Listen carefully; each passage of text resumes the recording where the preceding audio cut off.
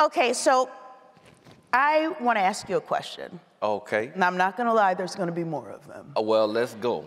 So you are the first Black artist in 14 years to win Album of the Year at the Grammys. So, yeah. Got started right, woo like a mug. So my question is, why has it taken so long? And why do you think the Grammys reacted so strongly to your album? Oh my goodness. Well, shucks. I think, you know, there's a lot of things that happen in culture that separate cultures, and people, you know, unfortunately, in this country, we've had a severance of cultural understanding, you know. The communities are just now starting to synthesize in a way that hasn't happened for generations. So I think more people are having meaningful relationships with people who don't look like them. And we're learning more about people who don't live the way that we came up. So I think that allows for people to have more open ears when it comes to music, and not to marginalize creatives. You know, if you're Black, you don't just have to be R&B or blues or gospel. If you come from another country, you don't have to be world music. I mean, all of these ways of just, it just came from a sense of ignorance and a lack of genuine understanding. That's why I think it's so few and far between. But you know, we breaking the doors down. Hey.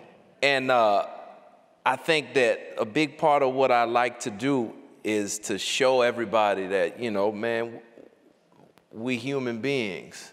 We got this one life.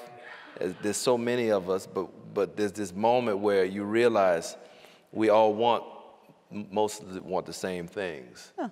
So the music is a conduit to express our shared humanity.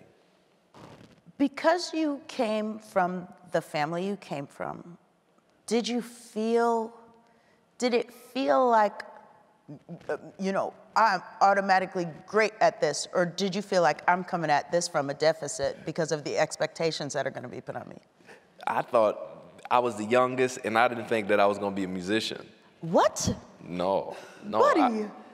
You know, when everybody does it, and it's just a part of your upbringing, and it's something that is a part of the city in New Orleans, That's right. It's just kind of, you know, everybody can play. Like everybody can play. Really? Is that what it's like? I was into other things as a kid. I was a very introverted kid. I was into a lot of different weird stuff. Weird for where I was from. Please name one weird thing. Well, it was weird at the time, but not so much anymore if you think about coding. Oh. Can you imagine? Oh.